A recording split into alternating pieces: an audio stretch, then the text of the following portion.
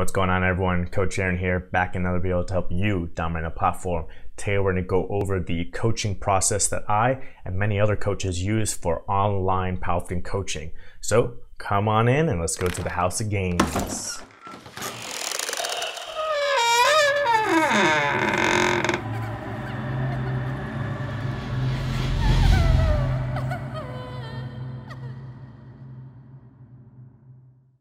Alrighty everyone, thanks for tuning in to another video.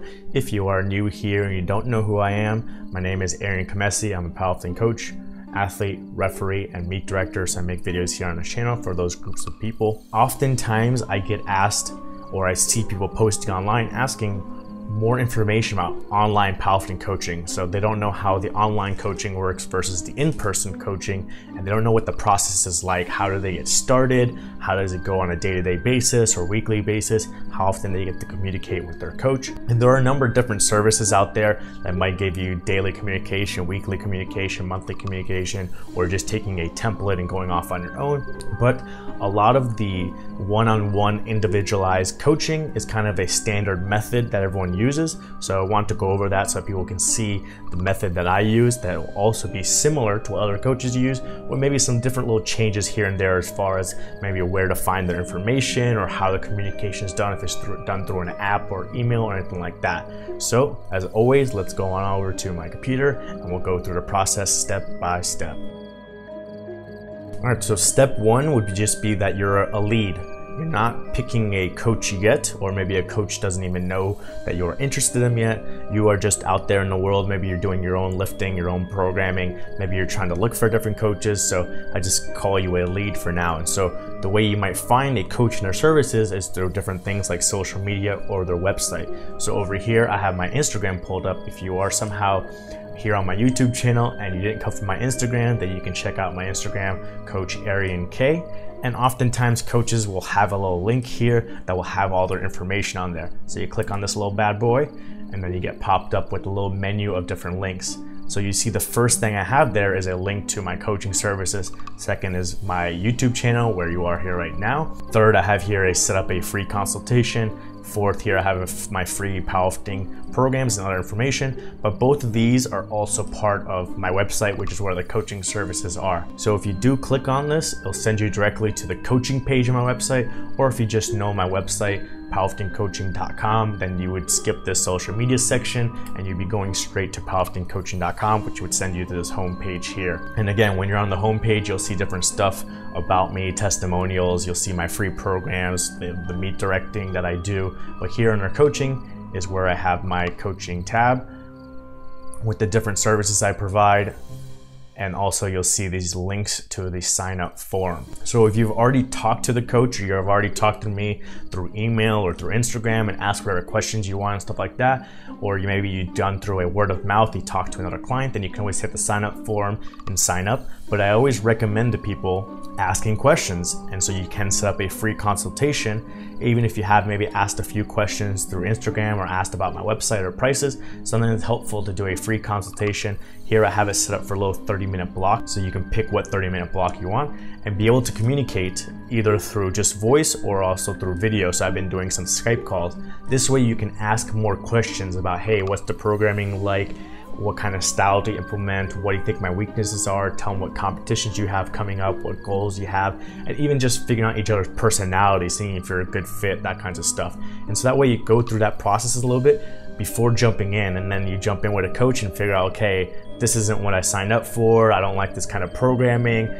Maybe you don't agree on the methodology, that kinds of stuff. And so you can try and get that out of the way. So I recommend that people please sign up for the free consultation. You don't have to use the full 30 minutes. You can use 15 minutes if you want, but at least you can ask some questions, see if the coach is willing to invest some free time into talking to you and answering your questions, figuring out what your goals are, seeing if you're a good fit, and then you can go and do the sign up form. All right, so then the next step in the process would obviously being whatever the coach's sign up form is clicking on it and going ahead and filling it out. preferably with a little bit of time before when you want to start. You don't want to fill out the form on Sunday and tell them you want to start on Monday, because it's going to be hard to go through all the steps and actually design the program based on your individual needs in time for you to start. There have been some times where there have been some emergency situations and I'll get at least 1 or 2 sessions out to the lifter and then be able to build the rest of the block. But obviously it's beneficial to try and give the coach 5, 7, maybe even 10 days time when you fill out the form so they can prepare everything. So then you go and you fill out the form. Mine just has, information about you, which of our squats and science coaches you want to work with, or if you don't have a preference, when you would like to start, different information about your competition maxes, front squat max, overhead press max, how you do your squats, whether it's high bar, low bar, whether you do conventional or sumo. We also have our emails here so you can send your lifting videos, anything that's recent or anything that's heavy from like a competition, so we can review it all, see what kind of technical issues there are, if you're hitting stuff to competition standards, stuff about your training history, injury history, all that kinds of stuff, scheduling restrictions so you can design the number of days and which days you train based on what you have as far as your availability throughout the week, all that kind of information. So once you send this and you submit it, I get the notification that someone has filled out our Google form, and I can go and review it, see which coach it is for, contact the coach, let them know, hey Shane or hey Joe, you have someone who's signed up for your coaching, or if it is for me, then obviously I know. And then from there, that's where we'll send the invoice to you so that you can pay for however much of the coaching you sign up for, and then design the program for you. Currently, for all our new clients, and that we've been transitioning our older clients, is we have a new Google Sheet and a new training file that we use, but it has a number of different tabs in there as far as like just basic information about the company, information about the athlete, their current training block, their overall schedule, and different resources we have in there. So what I like to do when I first share that file with the lifter and they're first starting up with me is do a video review kind of like this, and I go through the actual training file. So I go through in a video and show them what the different tabs are, what they're there for, what the training is like, why they have a certain number of sets and reps, whether they have a prescribed weight, whether they have an RPE, different notes on how to execute a certain lift, if it's like a pause deadlift or a closer grip bench, that kinds of stuff. And that way, when you're first starting up, you get this little video that explains everything to you to get your first week started. I typically do 4-week training blocks, but the most important thing is obviously the previous week, since I like to adjust the future weeks based on that previous week. So when you first start, we don't have a previous week, we just have previous data of what training you've done, and I tend to be more conservative on that first week. But then that becomes the importance of the communication between you, the lifter, and me or whoever it is, the coach, because you want to communicate how that first week went, what was easy, what was difficult, was there any pain, were you able to get all the sets in, and any training footage that you have. It's important to video your lifts and send your lifts to the coach so that they can see things from different angles that you film from and see if there's any technical issues that need to be improved upon, or they can also see how good you are at rating RPE, or whether it's heavy for you or if it's easy for you. All right, so when you finish that week of training, whether it's the first week or any other week, what you do is then you send a weekly update email. And I know a lot of coaches do the same thing, and that's what I do as kind of a normal method, is you send your weekly update email, again, communicating with your coach of how everything went. You let me know whether squats felt good, bench felt good, deadlift felt good, any kind of pain, those videos, everything like that. And then that's when I receive all your information. I review it, I critique the videos you sent over and break down whatever issues there are or if things are looking good.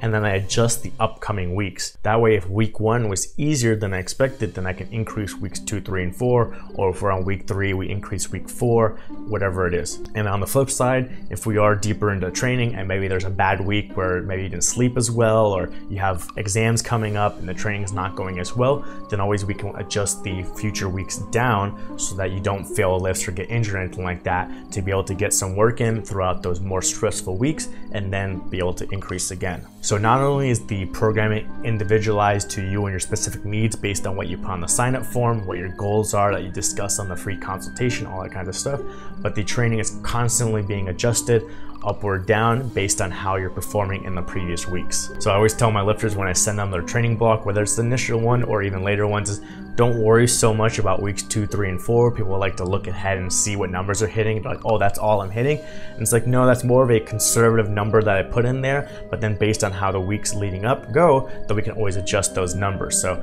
maybe they don't like the number for week 3 or week 4 that they're hitting for like a top single, but that kind of maybe hopefully motivates them, so if they perform well in weeks 1 and 2, then we can bump those up to numbers that maybe they find more acceptable. All right, so hopefully that gives you a little bit more of an idea into how the coaching works, as far as you going and finding the information for me or any other coach through their social media or website or word of mouth, maybe setting up a free consultation, or at least emailing them, asking them different questions to see whether you agree with them on their methodology, whether they know your goals, whether you're a good fit, whether they have space for you, all that kind of stuff. Then you get the initial training block with some information of how to get started and how the file is designed. You go and you do your training weeks, and when you do your weeks, you take videos of whatever you can and remember any information or add notes into the training file of whatever you can from your training. That way you can send the weekly update email at the end of the week, letting me know how everything went, sending those videos, and that's how I can review everything you sent, critique the training videos for you, and then adjust any of the upcoming training weeks to match how you are performing. And if you want to see a little bit of my style of how I do my programming, as you can always go to that free stuff section and check out the free programs that I have on there. Some of them are older, some are newer, so you can see different styles I have from maybe a few years ago to maybe last year or this year, different types of frequency, and you can always watch the videos I have here. I have my playlist for the free programs that you can look at, where I break everything down and go more in depth into why I did certain things or how you can adjust it for you, to give you an idea of how I program and whether you agree with it and whether it would be a good fit, or maybe it's a style you don't like and you want to find another coach. But if you like this video, give it a like. You can share the video with a friend who's maybe looking for a coach to start up with. You can subscribe to this channel to see more videos like this. And as always, you can comment below with any topics you'd like for me to discuss here on this channel. I hope you guys are having a good day, and I'll see you next time.